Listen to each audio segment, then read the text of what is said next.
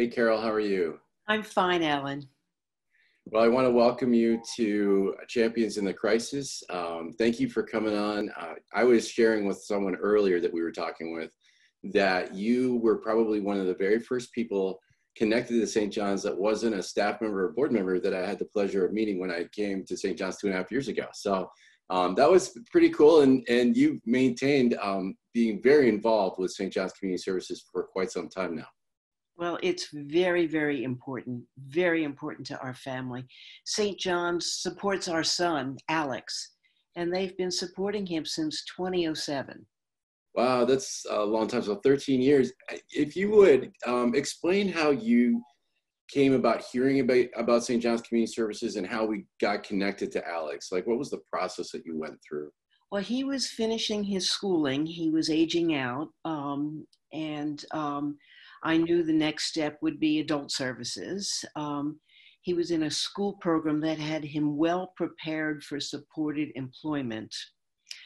And I really did my research. I figured out as a District of Columbia resident that there were 12 programs at that time in the city that had supported employment options.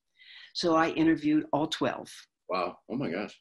And many of them had, well, we do office work and we teach them to fold envelopes, or we do flower arranging.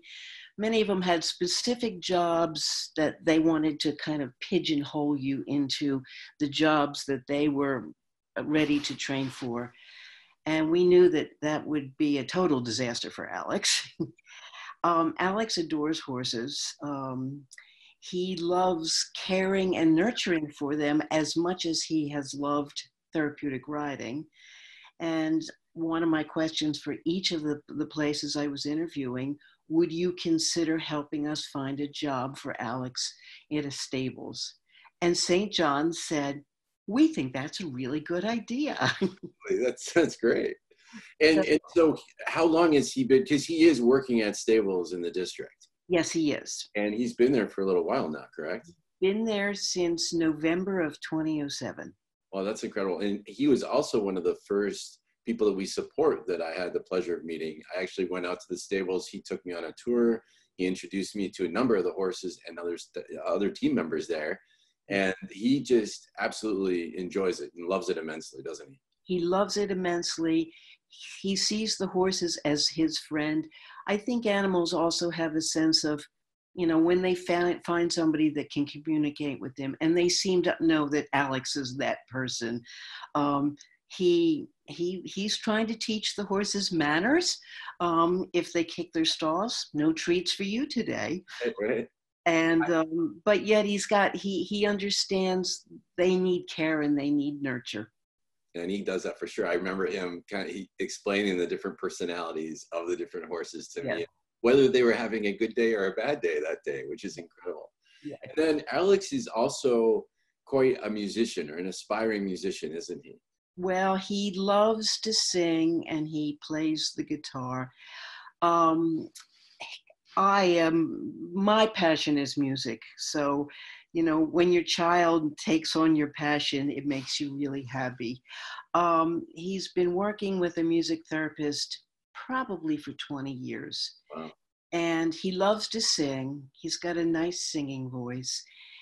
He loves rock and roll. He loves the Beatles. And she understands how to teach him and meet him at his level. He thinks he's Eric Clapton. When we listen to him, we know he understands how to get around on the guitar, but Eric does it differently. He's got great taste, for sure. And it brings him a lot of joy. Now, he also has taught or helped some people learn music as well. And he helped one of our staff members, if I remember correctly. Yes, there's a very special relationship with one of the staff members. If you feel like the name should be mentioned, I will let you do that. And she learned my background. She was in a supervisory role for Alex, and she learned my background. And I learned that she was very interested in music and considering pursuing a master's degree in music therapy. So we talked, and I knew she had an interview coming up, and I knew she was very comfortable as a singer. I knew she could get around quite well on the keyboard, but her interview and her audition into the program said, you have to be able to accompany yourself on the guitar. And she'd never played guitar a day in her life.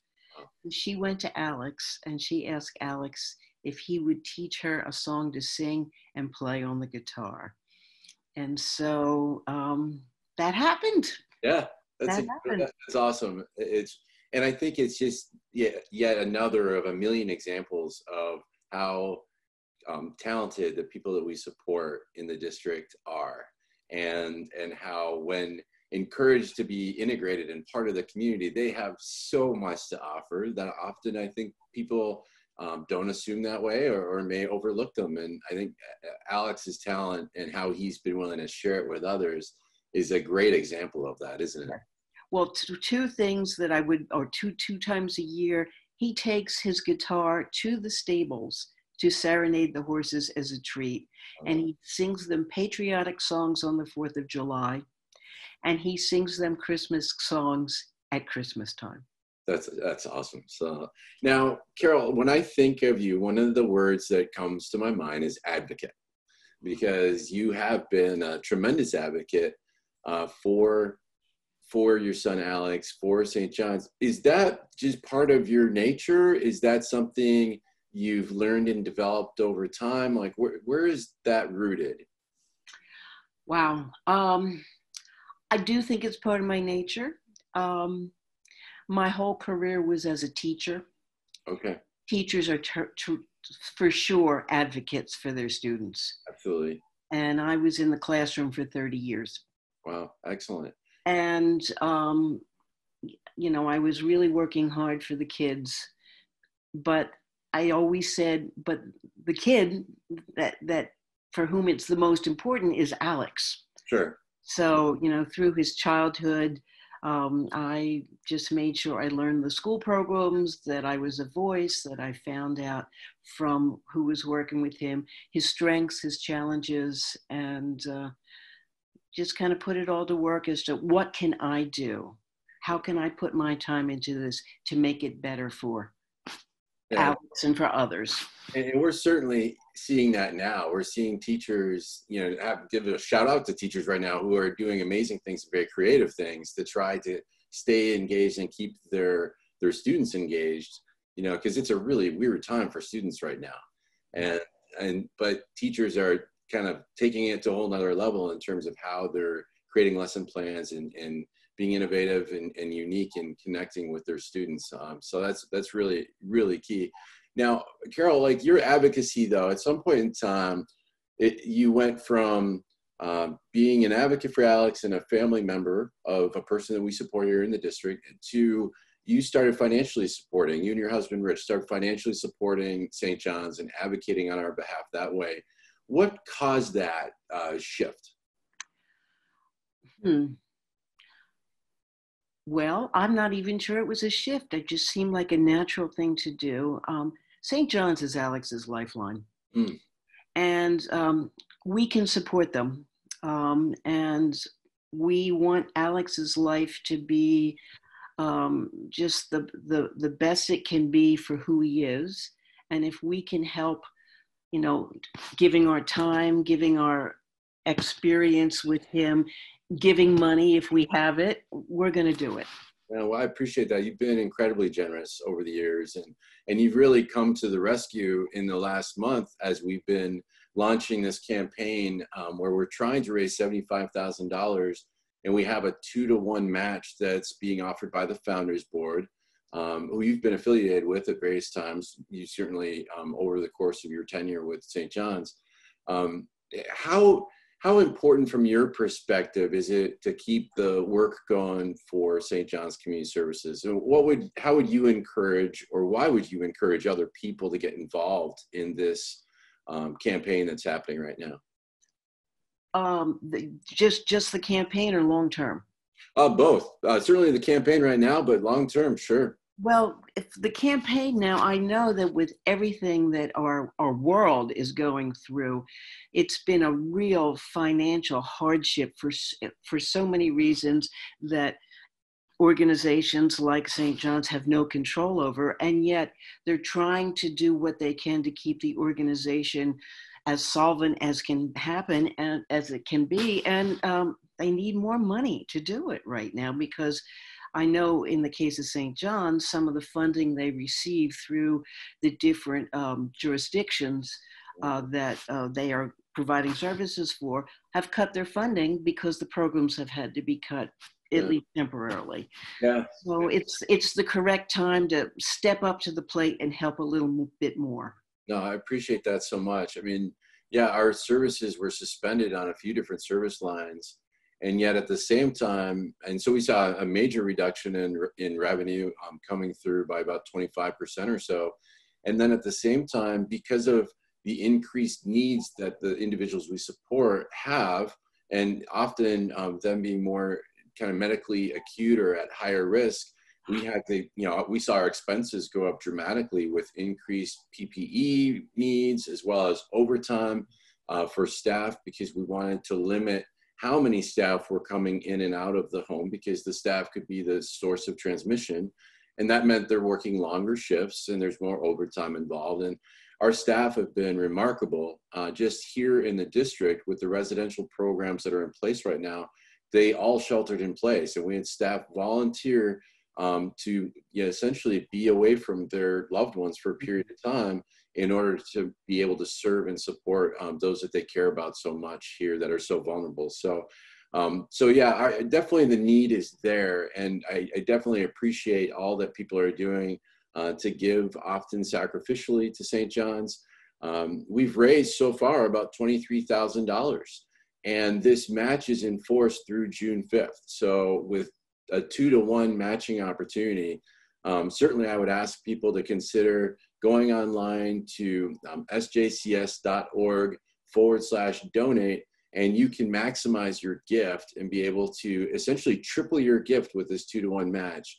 And know that it's going to help people that are at some of the highest risk in the District of Columbia, but also throughout all of the jurisdictions that we serve. And when you do go online, because I know people like to be able to focus their support in various places, you have that option with the drop-down tab. So you can put the money to work where you want your donation to be supportive at St. John's. Carol, how are you and Rich and how are Alex, how are you guys doing and coping with kind of the new normal that we find ourselves in right now? Well, we're in very good contact with Alex. Alex loves to talk on the phone. So we speak to him anywhere from 3 to 8 times a day on the telephone. Wow. We have been delivering every couple of days a little something of a treat to the building where he lives in at the main desk. Oh, cool. We basically let him know, he was out of bananas. He loves bananas. We took over bananas. Yeah, that's awesome. And, we let him know we're stopping by, either meet us at the back door or it'll be at the front desk. Yeah. So we are doing that. We are missing him. We like to spend a full day on the weekend every week with him at the house, doing activities with him. But that's going to happen. We know that's going to happen. As far as Rich and I separate from Alex, we're walking probably twice as much as we used to. That's great. And I am a pianist, and I have loved it for my whole life, and I'm probably spending more time at my piano. A couple of things there, because you mentioned that you've been playing your entire lifetime, but even now you are still doing some lessons, and you just started doing that 3 weeks ago online, which has got to be a really unique kind of thing to be able to learn further how to play, but to be able to do it online. What is that like? How do you do that? Well, I attend once a year a pretty intensive piano program, and I've done this for many years. and I met a pianist and a music educator, over a dozen years ago, who I really, really had respect with. He happens to be on the faculty at Bowdoin College in Brunswick, Maine. And I have said over and over again, I would love to study with him on a regular basis. How do I do that in Washington, D.C., when he's in Brunswick? Right. And then with all this that has happened, I knew that his employer, Bowdoin College, set him up tremendously so that he could deliver services to the students for them. And I contacted him, said, would you consider working with me? And he said, I said, special project, let's see how this goes. And we defined what the project was, and here we are.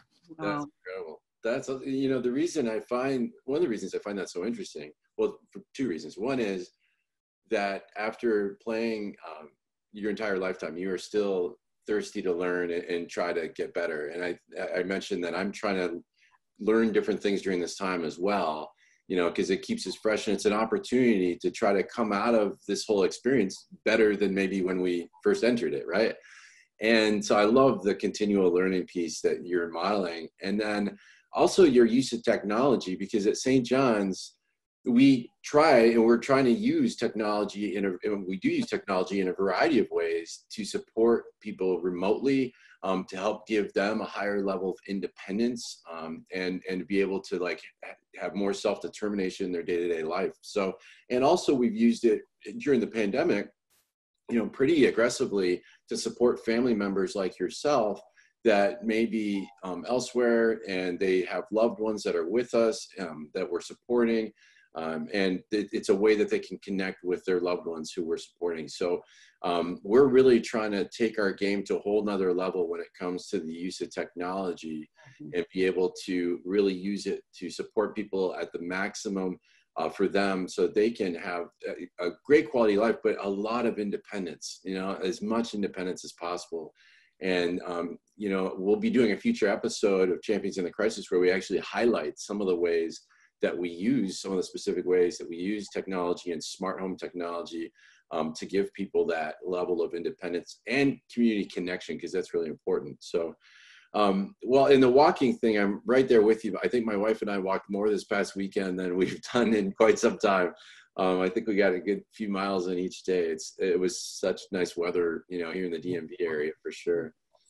So, Carol, I want to thank you, but any final comments or encouragement that you would have for people watching us today and listening to your words for advocacy and supporting St. John's Community Services?